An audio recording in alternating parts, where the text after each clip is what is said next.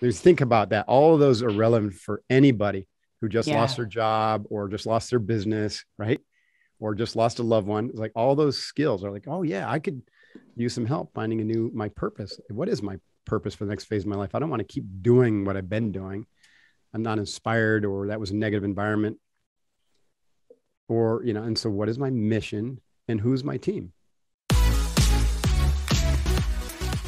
Welcome to the Susan Sly Project, where entrepreneurs rule, startups launch, and the side hustle becomes the main hustle. Ladies and gentlemen, your host, Susan Sly.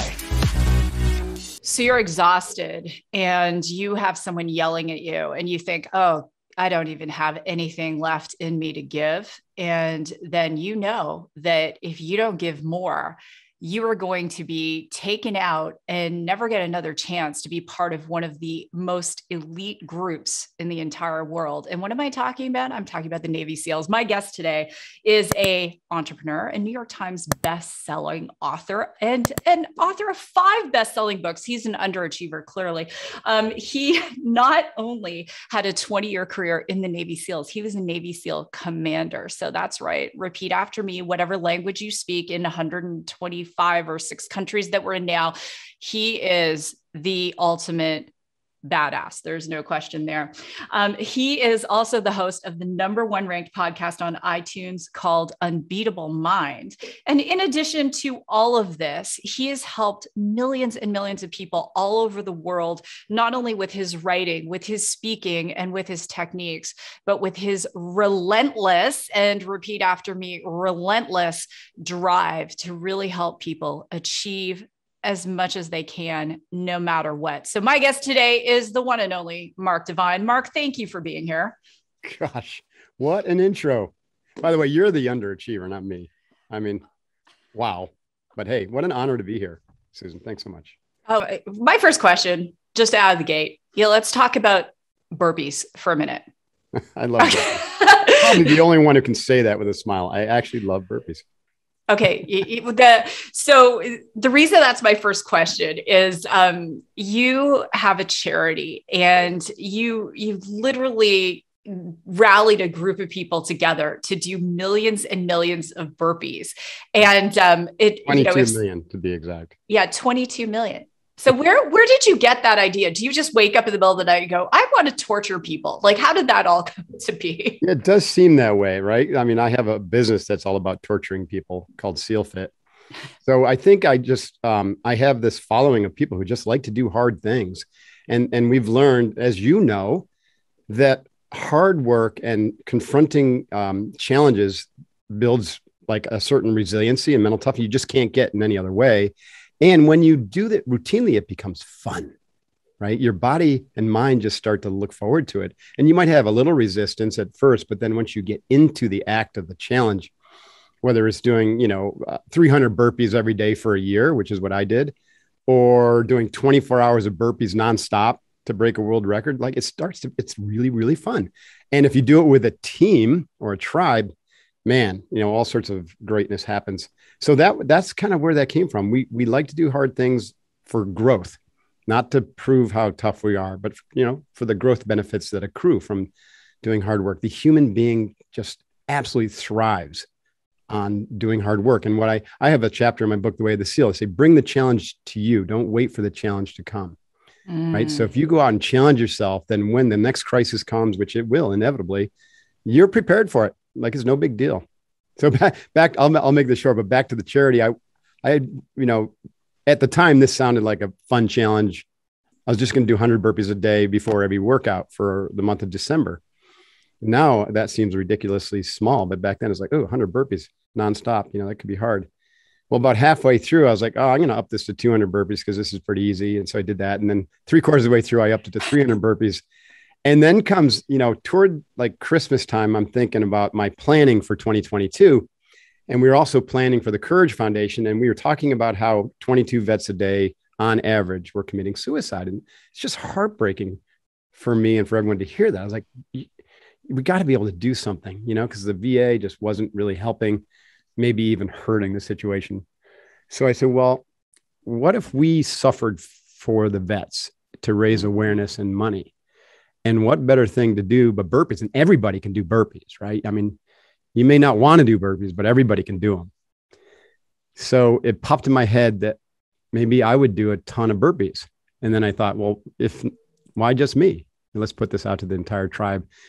And so I thought 22, how many should we do? 22,000 each, And then I said, no, let's do 22 million burpees. Because I thought, well, if I could do 100,000 and I could find 220 other individuals like me. Oh, by the way, there's not 220 individuals like me out there. I don't think so. But there were about 20 or 30 who did 100,000 with me. But then we had football teams doing like as many burpees as they could in 3 hours. We had people doing 24 hours of burpees. We had all sorts of permutations. And we ended up doing 22 million burpees, and we raised $300,000 for veterans. And we ended up putting a number of them through a year-long post-traumatic growth plan that really had almost 100% success in healing them, getting them back on track. Wow. Very inspiring. So we're going to take another whack at that program this year, but we're going to flip the script, like I told you earlier, before we started the show. Instead of just a small number of people doing a massive number of burpees, we're going to try to get a massive number of people to do a small number of burpees through kind of a viral social media challenge. Well, I'm excited. Burpeesforvets.com if you're interested. Join us. Burpeesforvets.com. Okay. It's gonna be awesome. I'm in. I didn't do like the ice bucket challenge was one thing, but I'm like, okay. But burpees, that's a whole other thing. I could use some burpees. I've just been lately in a bit of just a cardio kind of like, all my workouts are cardio. And last night I came back from my office and Mark, I said, this is raw and real entrepreneurship. So I was tired. We were like getting this piece of equipment. In Radius, we have, different things we do with computer vision. So we're taking this piece of equipment apart and we're putting it back together. We're doing these different things. I'm looking at legal documents and, all this stuff. And I come in the house and I'm tired. And I said to my husband, I'm like, I should get on the Peloton, but I want a glass of wine. And he's like, get on the Peloton. And so we were, this big storm was rolling in and I was like, we're going to lose power. So I was like, I'm going to do a weight workout instead. And I was like, I haven't done weights in a while. So I'm excited for the burpee challenge because it's everything. It's cardio, resistance training, and your arms are going to look legit with a lot of burpees. The other thing that's great about burpees is wherever you go, there they are, right? You can't not bring the equipment with you. Wherever you go, there they are. I'm going to quote you on that one. You were talking about the post-traumatic stress disorder that happens with vets. And it's interesting now we're seeing, a lot of people saying they're using the phrase PTSD, just very like, oh, I went on Instagram and I had PTSD, or I had a fight with my boss and I had PTSD. Can you talk about the difference between true PSD and I just had a bad day? Sure. I see that too. And I think what they're really talking about is burnout, right? Which is a little bit different because there is a lot of burnout going on. People are burned out from the negativity and the anxiety and the, just being locked down or being on Zoom all day long. It's uncomfortable. And they don't have the strategies and the tools to maintain balance and a positive mindset through these challenging times. So that leads to a buildup of stress, which then leads to this slow degradation of your energy, which then chips away your positivity, which then chips away your optimism. And then you think, oh, this sucks. Everything's lost. Everything's going to shit. Yeah. And then you get burned out, right? So that's a problem. But that's a little bit different than post-traumatic stress. So post-traumatic stress is, there's chronic and then there's acute, right? And they kind of work together for vets. So the chronic stress is, I'm training for war and I've got this extremely high risk job where literally in training, I have more SEAL buddies of mine who are killed in training than in combat. It's like it's game on every day. And I came close to death multiple times. Feel very blessed to be here. And so there's parts of it are survivor guilt, right? So when you see a friend pass away in front of you, I remember my second parachute jump, here comes another plane over it was a British SBS, and had just flown in from Dover and out in Arizona, and they drop, and this guy had a streamer. He burns in. And we had two more jumps, and we're thinking, there's no way we're going up in that plane. And the instructors come over and they look at us and jock up, get back in the plane. They knew that if we didn't get right back on it, then we would suffer from post-traumatic stress, because we would allow that fear of that environment, of that incident, to really just seep into us. And we had to get through that really quickly and realize that was just an incident that happened. It's not going to be us. But that happens again and again and again in different scenarios, right? And so that starts to really, really chip away at a vet, because those traumatic incidents just begin to imprint, right? And then you have combat itself, right? So now this takes everything up by 200 to 300%, right? Because now people are actually shooting at you and trying to kill you. They're shooting your friends and killing your friends. You're getting near misses, or you may have actual IEDs or explosions, that go and that rattle you. And so part of post-traumatic stress is actually physical trauma to the brain. And that could be micro or macro trauma. Micro would be like, just, I'm at the gun range and I'm, for month after month, I'm just shooting thousands and thousands of rounds. And, they now know that has an effect on your brain. Or of course, like I said, the big explosion goes off and boom, you get rattled. So all this combined with the guilt of seeing your friends die, but you survive. It's all, let me say it this way. It builds up, and if left unretreated or unresolved, it will come out someday in a negative way, right? It's going to cause severe imbalances physiologically and psychologically that then show up with these vets who are like suicidal or just completely messed up. We know that there are ways to help vets, both what I call pre-resiliency, and this is what I was trying to do through SEALFIT, or what I do through SEALFIT, is to give them strategies to manage the stress before and during these incredibly intense experiences. Things such as breath control, attention control, being able to remain hooked to a real strong why. Like, so one of the problems that vets have when they transition out that that exacerbates the situation is that they went from an environment where they had a strong sense of purpose and mission and a team around them, to all of a sudden they're out and they're like staring at a blank wall every day and trying to get a job, and they're lost and confused and they don't have a team anymore. So they lost their purpose, they lost their mission, and they lost their team. So that, they need to figure out how to get back there real quick. So we can help them with that going in, but then we can also help the vets as they transition out of the military, before they start to go into that abyss, right? You catch them as they transition, and then give them these tools or reinforce them if they had them, help them find a new purpose and mission and vision, and plug them into a team. And that's called post-traumatic growth, which is the antidote to post-traumatic stress. But, everything I just talked about applies to people who are really suffering from an acute issue like loss of a loved one during COVID-19, right? Which is different than the burnout issue, right? So if you lost loved ones, or your business imploded and, suddenly you're homeless, sleeping on your sister's couch or your parents' couch, like I think you might have done in your life. Those things can also lead to this, maybe not as severe as the vet who's been to combat, but certainly traumatic experiences. And so there are ways to get through it. And most of the ways that the pharmacological and government wants you to do are not the right ways, right? So what does work is somatic work like yoga, massage, combined with therapy. Psychedelics are showing to have a profound effect for healing. Psilocybin, ketamine, ibogaine in particular. And the practices that come from the East: breath control, visualization, mindfulness. And then, of course, what I mentioned earlier, having a support group, a team, and then learning how to identify the next mission in your life. Think about that. All of those are relevant for anybody who just lost their job or just lost their business, right? or just lost a loved one. It's like all those skills are like, oh yeah, I could use some help finding my purpose. What is my purpose for the next phase of my life? I don't want to keep doing what I've been doing.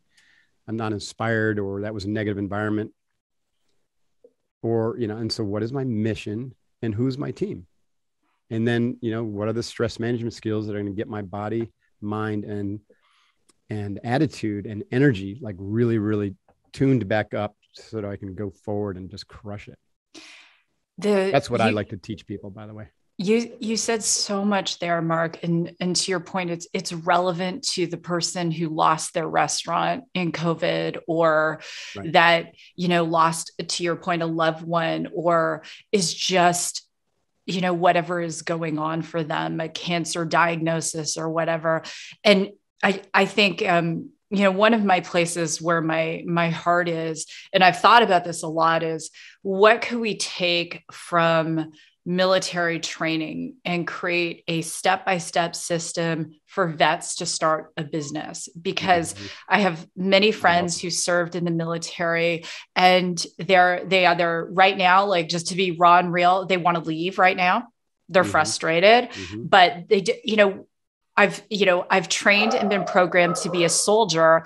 And so what now? Right? Like, what now for me? And I don't necessarily fit into another environment. Right. And so that's it. And there are some great opportunities out there. And sometimes part of the healing is the aspect of the healing is really to maybe do some things that might be, a little bit removed from, being around so many people as part of that transition. And I know that you and I spoke before the show, and I was sharing, that I had been a men's maximum security prison guard. And there are things that I experienced that I'm not allowed to talk about, because probably men in suits will come arrest me, but there are different things. Or even being a 21-year-old girl and reading case files from the serial killers in Canada, Carla Homolka and Paul Bernardo, and seeing photos and graphic detail of what they did to the 14-year-old girls that they killed, and thinking about that, and that stuff, that trauma that can either deflate us or it can refine us. And one of the things I've always said is, in the face of challenge, we can give up or get better. And we can choose to allow something to define us or refine us. And one of many things I love about your work, and even before the show, I was writing down Mark Divine quotes, is that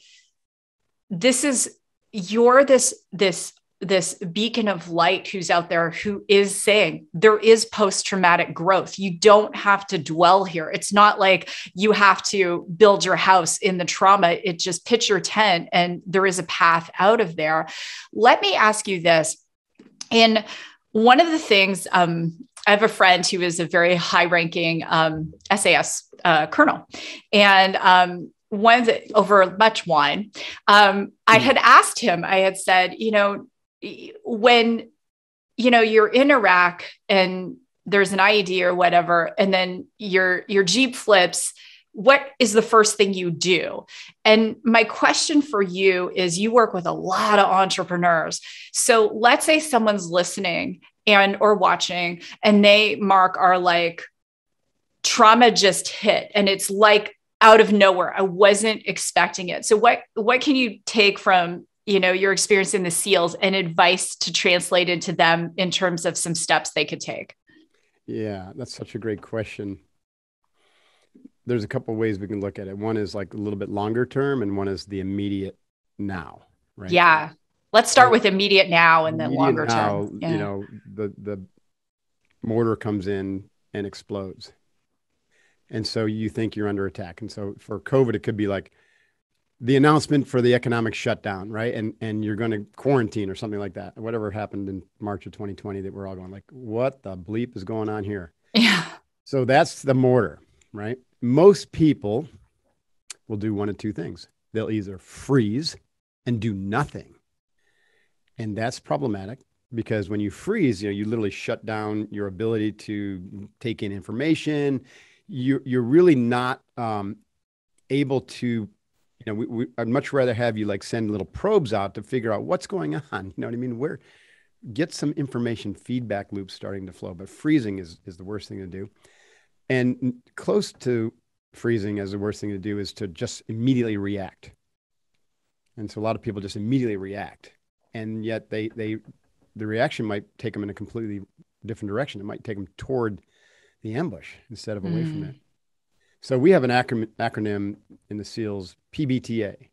We say, when the crisis hits, pause. Just that act of pausing and doing nothing, even if it's just for a second, it intercepts the amygdala, where the amygdala, is receiving this crisis information, and it's immediately sending you into fight or flight, because it's saying that's bad. The body mind has to react this way. It's triggering the sympathetic nervous system, which is sending all those hormones, adrenaline, epinephrine, everything that's just narrows your focus and sends you into this like reactionary mode, and you just have to act. So you pause and you intercept that. Then you breathe. And this might be as simple as 5 deep breaths, or, if you have more time, it could mean like breathe into this for a few days as a team. Let's just breathe. Let's not do anything reactionary. Let's not freeze up either. We're going to get a plan together, but let's just calm ourselves down, right? Let's not freak out. And so the breathing, of course, it's metaphorical, but it's actual skill. We close our mouths and we breathe through our nostrils. And that is, skill. One of basic training for breath control is always be breathing through your nostrils, unless you're in the middle of a really hard workout or you're talking like I am right now. So nostril breathing does a lot for us. It slows the breathing down. It releases nitrous oxide, which helps get the oxygen delivered to your cells so you have more energy. It stimulates the mind, because the breath goes up and stimulates the nadis, or the energy channels that are, that kind of go behind the optical nerves and then spiral down the spine. It slows your breathing down to an ideal 6 breaths per minute rate. So you want to breathe like in a 5 count in, 5 count out pattern through your nose. And this has enormous benefits. Now, what you're doing is you're using your diaphragm, you're getting more oxygen in, which is energizing you, which is going to stimulate your brain. So you're going to be thinking better. It's calming your nervous system down, because your vagus nerve is being massaged, which stimulates the parasympathetic nervous system, rest and digest, which counteracts that signal for fight and flight. And all of this has the effect of slowing down your mind, so your thoughts aren't racing. You don't have that like, I can't get a radar lock on where to go, what to do. Slows all that down. So this can happen, like I said, in a minute or two, or even over the course of a day. If there's a big like bomb that's dropped in your business, just breathe into it and calm everything down. That opens up the space for the third letter in the acronym PBTA, which is let's think. Now, there are strategies for thinking, of course. So we always, we have some strategies for thinking, right? And one of them is to assess what is the most important thing right now that you can do that's going to get you away from danger and into safety, right? We get off the X and we move to safe ground. It may not be where you ultimately want to be. You're not going to save your business with one decision, but what can you do to get out of the danger zone and move to safe ground? And then how can you break that down into the smallest actionable chunk and do that right now? So we have a saying that doubt is eliminated through action, because you take that small step and you have a win that gives you a little bit more confidence, but also brings in information. And that information, you need information. So that uncertainty and doubt starts to be eliminated as you take these little tiny micro actions, that are chunked down. And in that way, you might say, well, I think I want to go there, but I'm just going to focus on this part, get information in this part. And by the time you get to step 3, you realize that was actually the wrong target and you need to go over there instead. Right. So you don't invest heavily in that target. It's kind of like the idea of, let's get the minimum viable product out for Radius AI, and then let's iterate from there, because where you thought you were going to go may end up in a different direction when you take those micro steps. And then that fourth is act, right? You can't just pause, breathe, think, pause, breathe, think, pause, breathe, think. You have to actually take action. And that action has to be bold and decisive, because once you choose, just do it and let the repercussions fall where they may. But don't waver, right? Don't hem and haw, and don't second guess. Fortune favors the bold. That was your SAS friend saying. Yes, it does. I love that. And obviously I was taking some notes, the PBTA. The failure rate for entrepreneurs is, as you know, it's 50%. Mm-hmm. The number one reason 83% of businesses fail because of cash flow. Mm-hmm. And I want to ask you about that whole concept of fortune favors the bold, because the way I see it, there are people out there who jump in as entrepreneurs and they don't know what the heck they're doing. Mm-hmm. Right. True. And then there are people who are on the other end of the spectrum. They overthink it.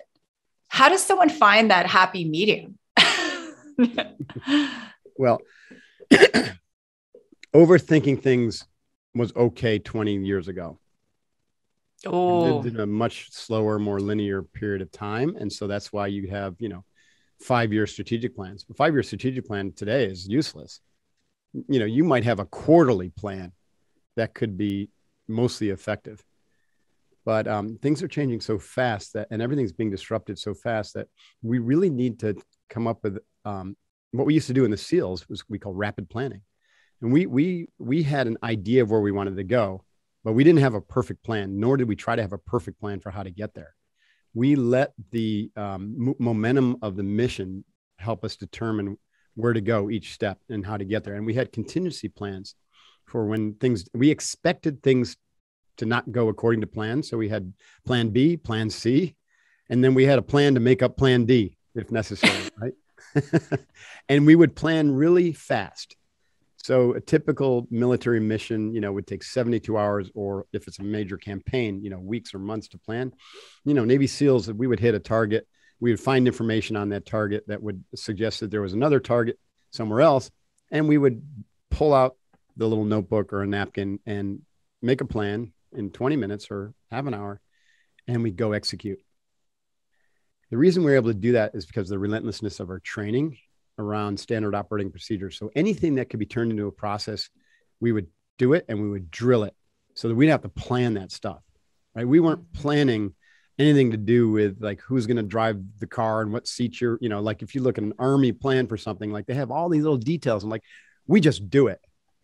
This is why I love that. I was talking to a SEAL friend and he said this big difference between, and let's relate this to business afterwards. But so he's a tier 1 operator, the equivalent of SAS in America is Delta Force or CAG or SEAL Team 6 or DevGru. They have 2 names for things because they think they're being sneaky. Silly, isn't it? So let's just call it SEAL Team 6. So the SEAL Team 6 commander they're on a joint mission with the Rangers, and he's there, completely silent, watching his guys operate.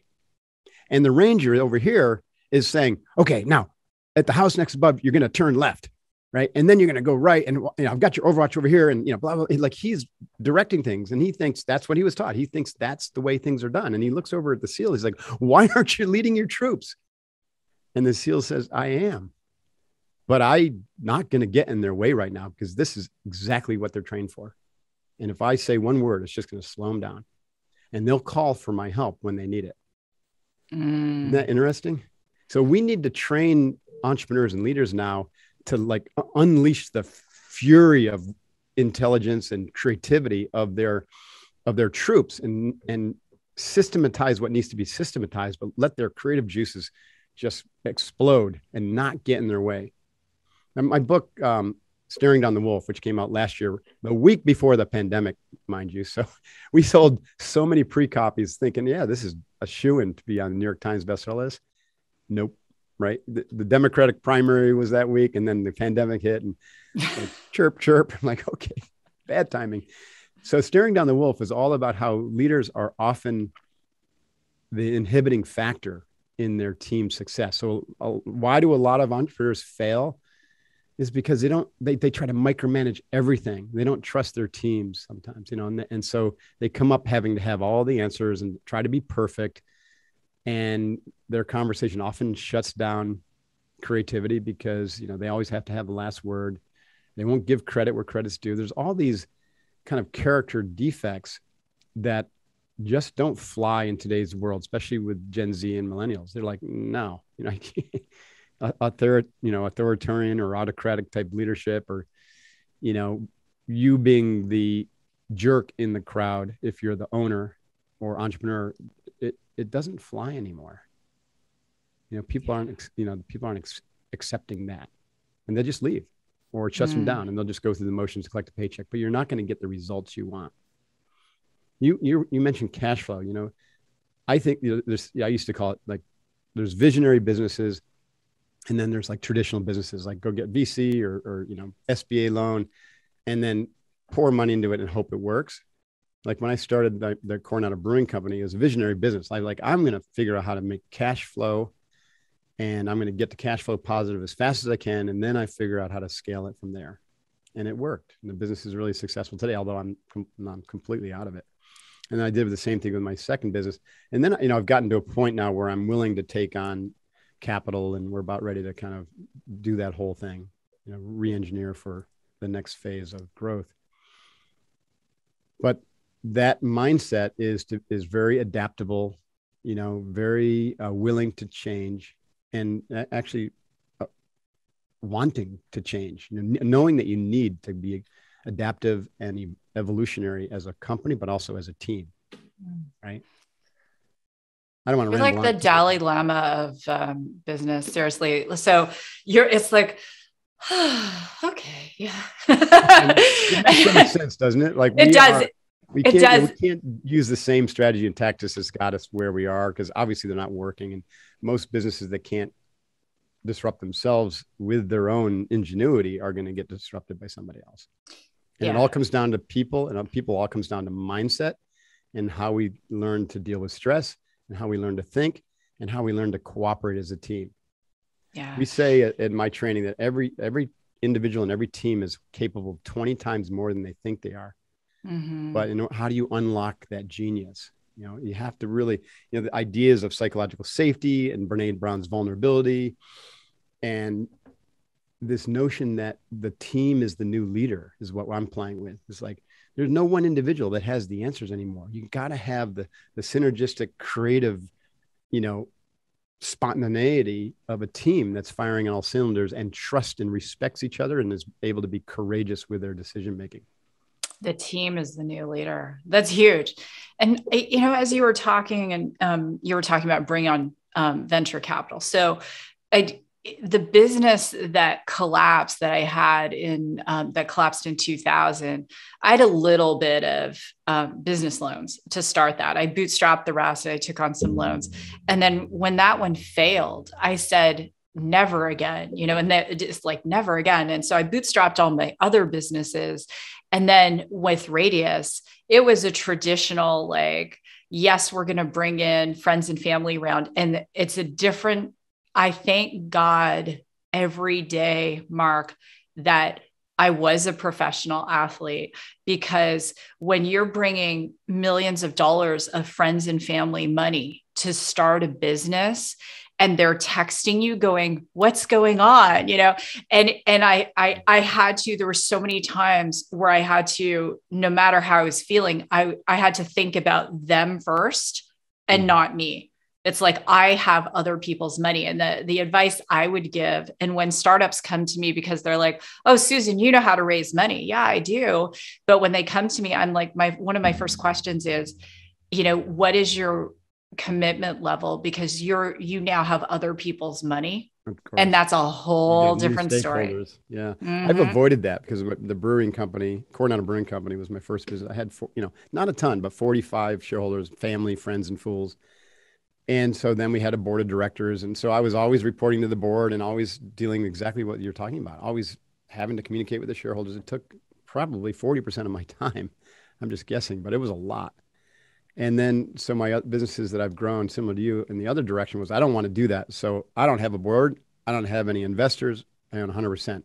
But there's limitations there, right? I mean, unless you have a unicorn that is just scale, it's like I could move a lot faster and serve a lot more people, right? If I had capital to hire more all-stars and to be able to invest in sales and marketing and whatnot. So I'm like, okay, I get that. Now the question is, what's the right type of financial partner and what's the right mechanism, right? And so I love this idea. There's two ideas that I love with regards to funding, and I'm going to pursue. One is crowdsource funding. Yep. I just had a friend who raised $10 million through a crowd fund. It was a huge success. Brian Johnson runs a company called Optimize. Oh, and as an aside, which crowdfunding platform? So WeFunder is one I'm very familiar with because a board I sit on, we're taking them Brian through used. WeFunder. Yeah, I love, and I've met with the principals and it's such a great company. So sidebar. Yeah, totally. So WeFunder does it great, and they're a public benefit corporation. They really care about the environment. They care about their employees, and they want to work with businesses like that. So that ties into the second kind of piece. But first, what's cool about the crowdfund campaign is, let's say, you're raising money and you got family, friends, and people who want to participate. You say, great, you go through the crowdfund campaign. And then all that gets rolled up and you have one point of contact. You have one line item in your cap table, not 50 or 100, one line item. There's one investor representative for that whole crowdfund group. That's one thing that's really beneficial. So then they become the conduit information to your family and friends. And anytime they send you a text, you say, just go check out the portal and there's all the information there, the quarterly results, blah, blah, blah. And then second thing is you tend to attract this insanely passionate community of people who are using your products, who are evangelizing your products. And you even find other capital sources like hedge funds who really are interested in your space through that crowdfund. Which brings me to point two is there are kind of a new breed of I don't know if they're called hedge funds, but a new breed of capital providers who really are passionate about purpose first. And having this multi-stakeholder, they insist on having a multi-stakeholder approach to business. Good for the employees, good for the clients, good for the communities, good for the investors, good for the overall environment and the global commons. Like, boom, that's a quadruple or quintuple bottom line stakeholder approach. So those types, like I have a friend, I just invested in his business and they've got an incredible product. It's called mud water, right? It's like an alternative to coffee made out of 6 different types of mushrooms. And Shane Heath is the founder, and I've been working with him. And they have a financial partner. They just raised money. They're like 130 million valuation now. They raised money from their first investor was one of these socially conscious hedge funds. And they insisted that everyone on the team do certain mental health practices as part of their investment, right? They insisted they go on quarterly retreats. They insisted that they bring in a wellness program that included yoga and mindfulness. Like that was really cool to hear. I'm like that. So even the world of finance for entrepreneurs is changing dramatically. And the old, paradigm of VCs as vultures, it still exists. Be very careful. I experienced that myself, but there's a new paradigm creeping up. So crowdfunding and finding a purpose-driven funder are, I think, really interesting to explore. I had Mike McDermott on the show, and he was the co-founder of FreshBooks, which now has a $1 billion valuation. He had stepped down as CEO, and he's chair. And we had we had a fun banter because I said, when startups come to me, I always ask them, what is your exit plan? Mm-hmm. And he said, you shouldn't think about the exit plan. I said, I respectfully disagree, because if you are bringing on funding, you should know your exit plan. Every VC is going to ask you, every investor is going to ask you, and you have to be clear. And to your point, Mark, if you set up your company, if you're a US company and you set it up as a C Corp and you have an ESOP, there are many ways you can exit. You can sell your shares back to the ESOP. I have had friends that have done that. One of my friends had a marketing agency. He exited with millions of dollars. And it's tax-free to do it in many states. I have other friends who exited their ESOP with, multiple seven figures, and they're, taking the money out. And then the employees like Southwest become owners in the company. And to your point, the team leading the leader, that now they have that vested interest. So I'm a big believer in hybrid fundraising. And that's, right now, if someone's like, oh, will you be on my board, or will you help me fundraise or whatever? I put them through maybe not Navy SEAL style training, but a lot of rigorous mental gymnastics and forcing them to think about things they might not be thinking about. And I think that, that's a whole other conversation. Oh my gosh. Okay. Final question for you. We were talking about this before we went into recording, and I'm like, oh my gosh, we should be recording this. I would love to get your perspective on what's going on in the world right now and where things are going. And most importantly, for entrepreneurs, where you think the opportunities are. Oh, man. So I have a very kind of meta perspective, and it's really grounded in my spiritual practice, right? I guess I'll say, not religious, by the way. I don't really subscribe to any religion per se, even though I was brought up as a Christian. So I believe that basically as human beings, we are vibrational energy, right? We're photonic vibrational energy. And that the darkest form of energy, that exists leads to fear and violence. And the highest vibrational energy that exists leads to compassion and peace and inclusiveness or connection, lack of separation. And so everyone happens to have their little vibrational signature, and it can evolve. It can evolve through your own efforts. So we call that growth.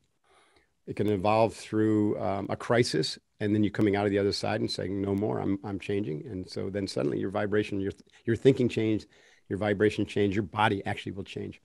So this is playing out at a massive level across the globe. And it started with, the internet was part of it, the ability to connect everybody, and then mobile devices, and then of course the Internet of Things and the cloud, and now 5G, and now of course Starlink, and Google balloons. And so within a few years you'll have almost everybody on the planet connected with a mobile device.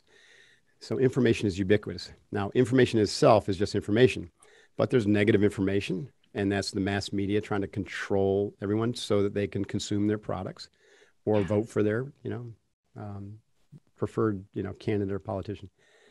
And then there's information like you and I are sharing, which is, positive. It's uplifting. It's leading to a higher vibrational level. And so what's happening is we're reaching tipping points where more and more people are accessing positive information. It's resonating with them. They're committing to growth. They're committing to thinking positively. They're committing to having a positive view of the future as opposed to a dystopian one. And this is one of my mission is to lead 100 million people to transformation into this kind of compassionate, positive, and inclusive leadership. And so then you imagine 100 million people vibrating at that level, impacting 10 people each. Now we got 1 billion people who are thinking this way. The counter effect of this, and this is happening really fast, it's happening in the next 20 to 30 years. The counter effect of this is going to just obliterate a lot of this violence and negativity that we see in the world, which is a vestige of the last 100, 200, 500, even 1,000 years of negative thinking. Yeah. And so that's like my meta view. I have an extremely positive view of the future. I think that 1 billion people thinking of Mother Earth as a necessary partner in our life will heal Mother Earth. It's not going to be carbon capture, or carbon credits from the United Nations. It's going to be 1 billion people putting their hands on the earth and healing the ocean, or 2 billion or 4 billion, right? It's like, let me say it this way. Gandhi said, be the change you need to see in the world. He's talking about an individual. I'm talking about that at scale. I want to have 100 million or 1 billion people be the change that they want to see in the world. So we can now scale the evolution of consciousness to a more positive vibration It's the first time ever in human history. So that's extraordinary. And all these technologies, like what you're working on and others, they all have a positive application and a negative application. The negative application is inevitable because there will always be people, who are greedy and egocentric and, vibrating at that negative victim and violent level.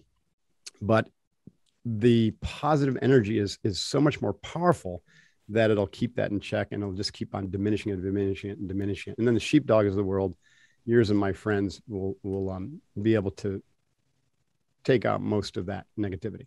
Now, the big risk in this vision is what happens to the nuclear weapons, and how fast does this happen? Because global warming seems to be speeding up. Well, I'm not as worried about global warming as I am about just some wackos going off with nuclear weapons. So we really need to be thoughtful about how, as a global community, we hold our warlord leaders accountable.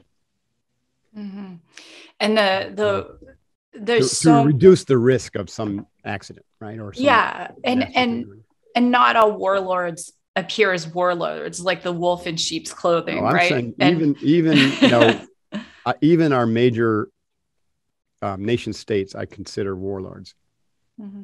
If you're arming yourself, then you're attacking yourself. You're just and you're waiting to be attacked. Basically, this is a spiritual principle, like straight out of the Course in Miracles. If you're defending yourself with weapons and nuclear weapons, you are attacking yourself. It's just a matter of time before you get attacked by somebody else, because you're already attacking yourself. Because you're vibrating that. So we could have a whole other conversation. So I was trained in calibrated consciousness by Dr. David Hawkins himself before he died. Dr. Hawkins is one of my heroes. And he was a lovely man. And then Wayne Dyer was a good friend of mine. No kidding. And so Wayne, the whole thing, and now people are like, Mark and Susan have gone woohoo. We've gone woo-woo, but not at all. David Hawkins is probably has had one of the most profound impacts, but nobody knows about him because they don't really understand his contribution. But the ability to calibrate consciousness and the scale of 0 to 1,000, which is what I was talking to. So you must have been going like, yeah, I know exactly. Yeah. It's a profound contribution to humanity, because like with that technology, we could literally calibrate level consciousness of a world leader and say, you're vibrating below 400. So go away, wait until you come, or 200 as the line of integrity. Right. So, and one of the things Dr. Hawkins, in his training is understanding that when you have a leader or you have a country that is below the line of integrity, it doesn't matter how much money you pour in there. And I could talk about different specific countries, and I won't. That money is always going to be used for those low conscious things that have to do with greed and deception and, all sorts of horrific things that happen. And people are like, well, can't we just keep throwing money to the problem? No. I've traveled in like 34 or 35 countries in the world. And I've seen some, I used to go, Mark, you don't know this, but I used to go undercover in brothels to do recon for IJM. Right. In Cambodia, in Phnom Penh, before they even had traffic lights there. Like I was like crazy. I'm still crazy, but anyway, but and people would say, well, how can you do that? Or how can people do that? How can they traffic children? It's their level of consciousness. And until we don't all have to, but a high tide raises all ships, so to speak. So until the conscious entrepreneurs come together and create conscious businesses and rally together and stand together, much like in SEAL training, that, to your point, the PBTA, like we're going to come together, we're going to pause, we're going to think about this, we're going to breathe, and then we're going to act, right? Until we all come together and begin to do that, that's change at the level that it must happen to match the level of the way things are going is not going to happen. So, oh my gosh, Mark, okay. We're best friends now. Change can happen at scale through organizations, and it can happen very rapidly when you're around every day, around people who are really committed to that level of growth and that level of interconnected or integration at a global level, right? So it doesn't mean you have to take a haircut on profits, or, it doesn't mean you can't be wealthy. No, you can, but we're going to be good and do good simultaneously, and not for just ourselves, but for our communities and the global commons, right? And so we got to think of ourselves with this conversation. A great place to kind of pin it is like, we got to think of ourselves as global citizens first, and still love our countries and still love our communities, right? But, we hurt anything, we're hurting everything. That's the consciousness level. So we raise to that level where we recognize that our actions, our thoughts impact the world. Our actions impact them even more, our words even more. And so let's elevate our thoughts, words, and actions to a high vibrational level. And that feels like and looks like more peaceful, more compassionate, more connecting, more inclusive, less violence, less judgment, less projection. And wow, things can change really fast with that approach. Well, this is a good place to pin this, because there's hopefully, and if you are listening to the show, go ahead. Mark and I would love a 5-star review, because we're leaders. We'll ask for what we want. If you are on YouTube, drop a comment below. I'm the one it's not my staff. YouTube is my happy place. So I'm the one responding to your comments. So Mark and I would love to hear from you. And if you go to markdevine.com, there is I have so many notes. It's not even funny. Unbeatablemind.com. Unbeatablemind.com. Yes, /challenge. You could go to markdevine.com too, but go to unbeatablemind.com/challenge. Go to both if you want. Awesome. It's been so much fun, Susan. Well, Mark, thank you so much. Thanks for everything you're doing in the world. And I hope everyone's going to join in the burpee challenge. My arms are ready for that. So with that, everyone, this has been another episode of Raw and Real Entrepreneurship. Thanks so much for being here. I'd love for you to share the show, and I will see you in the next episode.